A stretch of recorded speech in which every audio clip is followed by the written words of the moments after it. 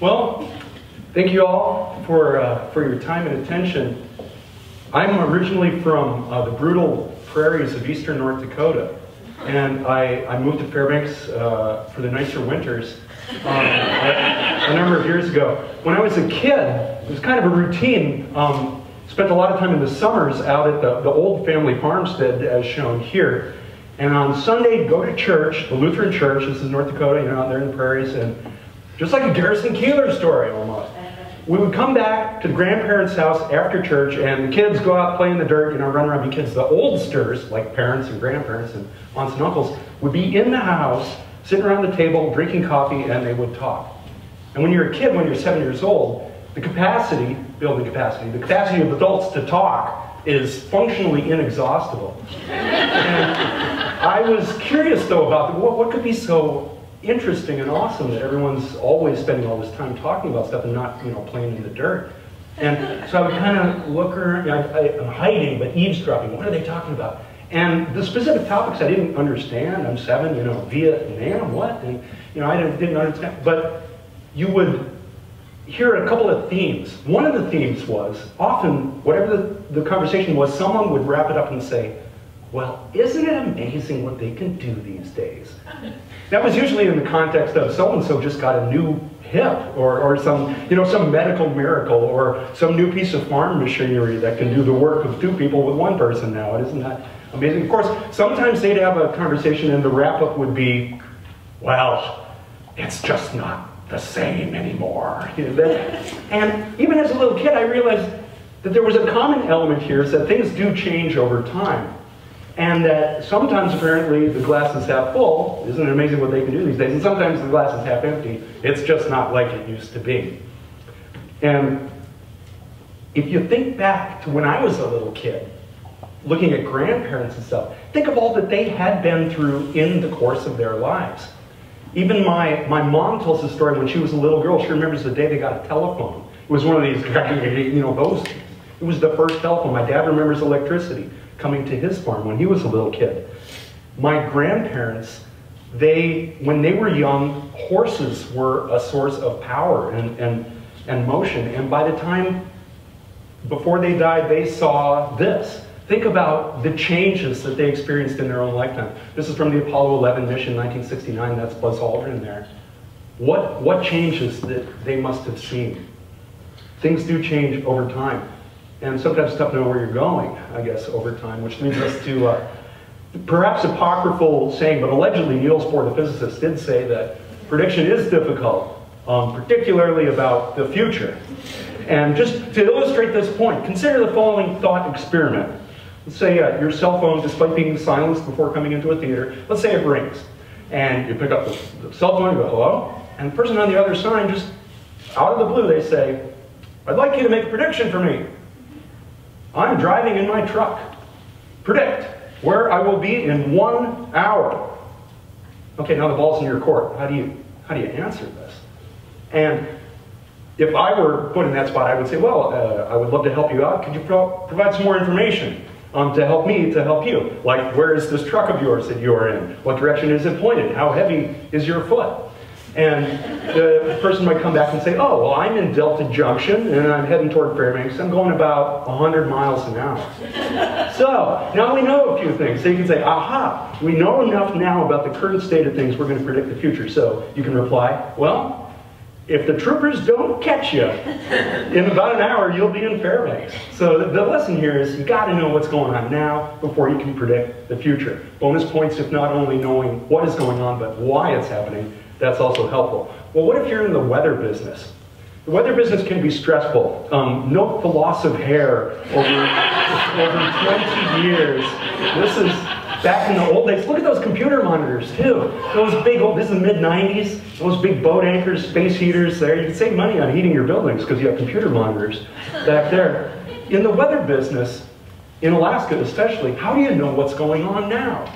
Well, let's look at the weather radar. But in Alaska, we do have a couple of radars, but the network isn't as dense as in the lower 48, so sometimes storms literally sneak under the radar. We don't see them. Weather balloons. Weather balloons are real. They're not just about conspiracies on the Art Bell show. They do exist, and they're important. But What if a weather system is coming at Alaska from the Arctic Ocean? It's going to slam into the North Slope, or out of the Bering Sea, or the Northeast Pacific. There's no weather balloons out there. We're missing a lot of data over the areas where the weather's important. Often it's said, Alaska's different, which is maybe a polite way of saying, you got problems, kid. that there's challenges. But, you know, the not available Hawaii, Alaska, Puerto Rico thing, we're all used to that. Alaska does have one advantage, though, in the weather observation business, and that is because we're on top of the planet, polar orbiting weather satellites, guess what? They go to the pole a lot. And who's next to the pole? It's us. So we get more coverage here from those satellites than even important places like Washington, D.C. or Los Angeles and such. Nothing against them.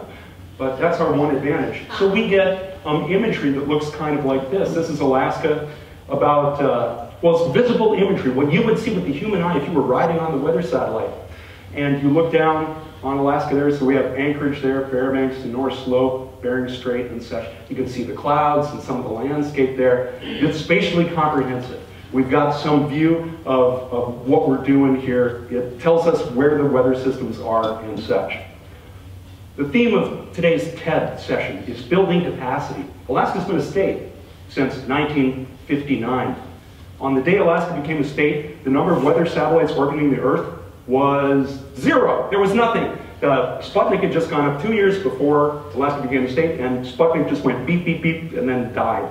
And so weather satellite generation began in the 60s, and boy, has it changed. If you count my time going to school and working with the Weather Service and the university, I've been working with satellite imagery for half of the life of the discipline.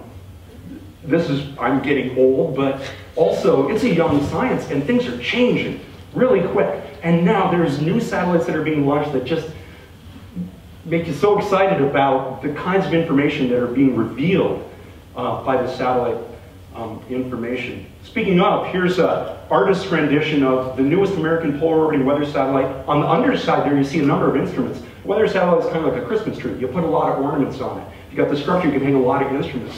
And coming around now we can see that contributing to the war on coal, this is a solar-powered satellite up there. Coal-fired satellites proved to be impractical. But that is our newest one. We'll be launching another one later this year that's a very similar instrument. To change gears, this is a sculpture by Michelangelo at one of the basilicas. Sorry, I'm not a sculpture expert, but even I can see that this is amazing. And apparently, this is one of the stories that's out there, somebody came up to Michelangelo and said, "Michael, you're amazing. These sculptures are really something. How do you do it?" And the story goes that Michelangelo said, "Well, see, they brought me this big block of marble. They just plopped it down, clunk, in front of me. And the statue was in there the whole time. You just had to scrape away the unnecessary bits." And if you're Michelangelo, you can say things like that.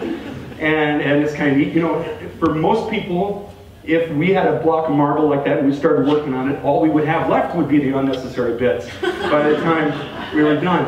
But the lesson is that sometimes there's something really amazing lurking just beneath the surface. And the trick is, how do you coax it out of there? And this also applies to the weather satellite business. Here's a weather image. This is infrared part of the spectrum, called the long-wave infrared, with a wavelength of about 11 microns. And microns, takes a lot of microns to make one, for those who have hair, one human hair.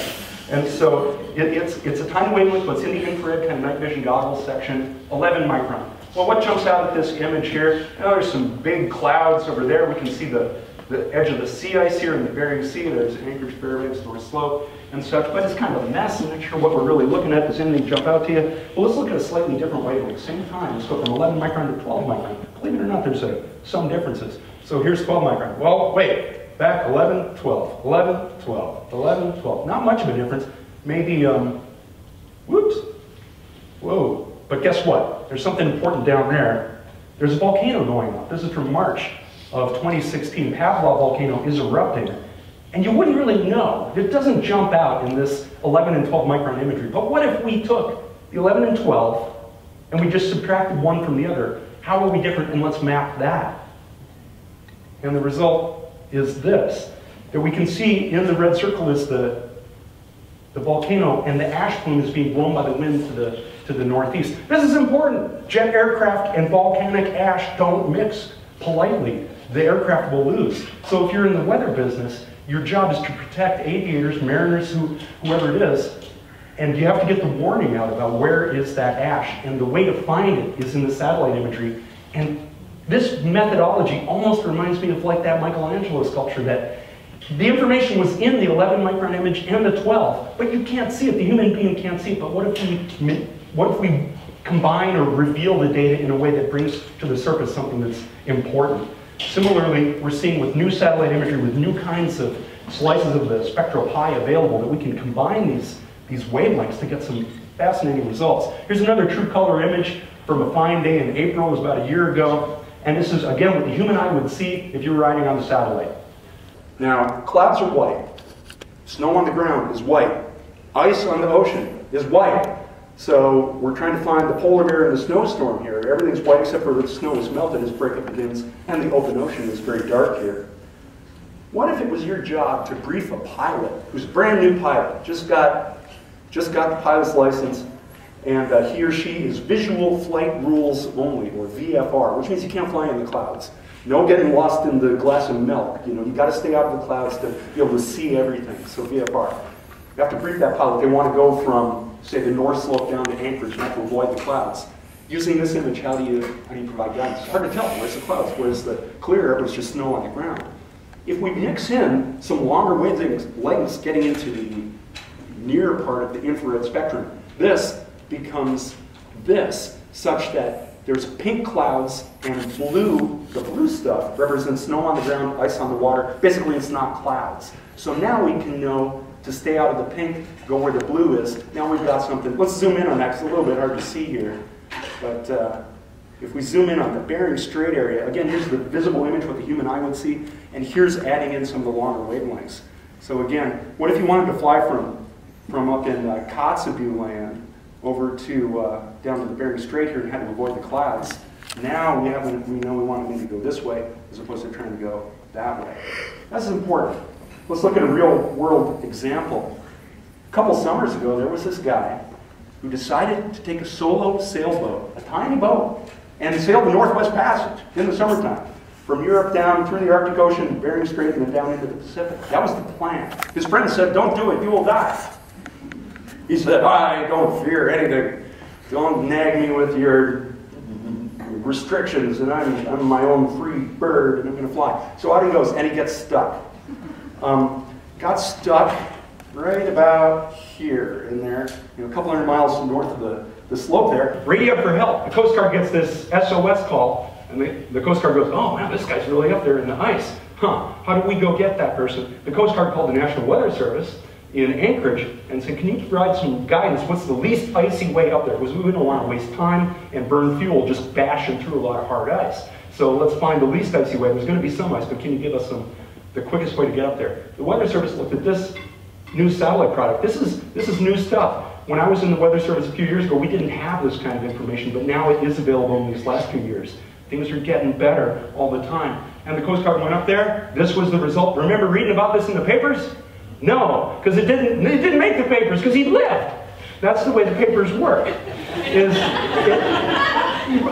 I mean, if it bleeds, it leads. That's what I learned from a journalism class I never took. But the Rear Admiral there had kind things to say about the support that they got because of the new information from these weather satellites. Again, this is Alaska. What else do you have? You've got the weather satellites. I don't want to imply that they're perfect. Weather satellites are really good. Well, it's almost like we can look at that wall, we know what color the paint is, but what color is the paint on the other side of the wall? Well, it's a little tough. The satellites do have their limitations, but they are a vital piece in solving the puzzle. Protecting lives and property, that's what it's all about. I would like to leave you today with an image that seems to connect it. Weather satellite imagery for meteorology is all about a very functional purpose, but every once in a while, almost by accident, something happens that's just fun to look at. This image is the similar kind of color scheme where snow on the ground is blue, clouds are pink, bare ground is orange. This is from January 6th of 2016. It's high noon. Now, in interior Alaska at high noon, you got more noon than you've got high. You know, the sun is about 2 degrees above the horizon. So, you know how it is. You're driving south at noon and it's your hood ornament is the sun there. And so we get some long shadows. You know, Anchorage is down here, Fairbanks up there, and this is the Alaska Range. And note what's going on over here. Let's zoom into there. This is Denali casting a shadow over a deck of stratocumulus clouds to the north of the Alaska Range. You can see the ripples in the top of those pink clouds, and then all of these shadows from the mountains. Denali, the Alaska Range, is on the order of 6 million years old. This weather satellite is just a few years old. Denali has seen humanity come to Alaska. It's a cultural symbol. It's a common reference point for all Alaskans. Denali's always been there from, I guess, our human point of view. It takes a weather satellite about 2 minutes to fly over Alaska, and that satellite caught Denali, which has always been there. This has happened so many times, but we just haven't seen it from this perspective before. And there's something captivating about that. Of course, it's like a sundial pointing straight north towards Alaska, and a sundial representing time. And we have so many overlapping scales of time here, from the millions of years on geologic time to the time of cultural human memory and what does Denali mean as a symbol, to the time just measured in minutes and seconds of a weather satellite zipping, gliding in orbit over us. I'd like to think that despite some of the negative consequences of our changing technology, I am concerned, does the wisdom of our civilization keep pace with our intelligence, our technology? Intimidating thoughts sometimes. And yet, there's great power for good in the building of capacity to observe the weather, to protect people, to protect the landscape, and use this information for good, and just plain for beauty. And so I guess I would, if I were back at the coffee table after church in North Dakota, I might be in the camp that really does believe we have good reason to say that it is amazing what we can do these days, and I just can't wait for tomorrow to see what more is yet to come. Thank you all very much.